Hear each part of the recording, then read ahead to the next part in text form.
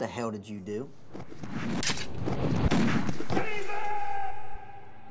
Good work.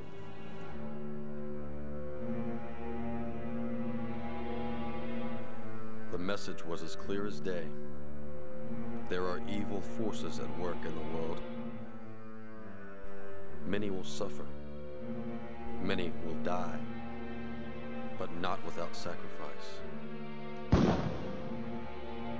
I had seen the future. Racism, terrorism, capitalism. It's time to move forward. But it begins with sacrifice.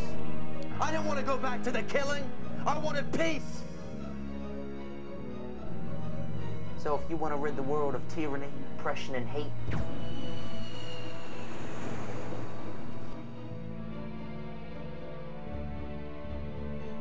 then it begins here.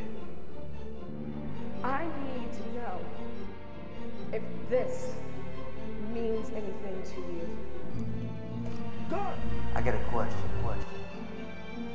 Now, why is it that we can never kill in peace?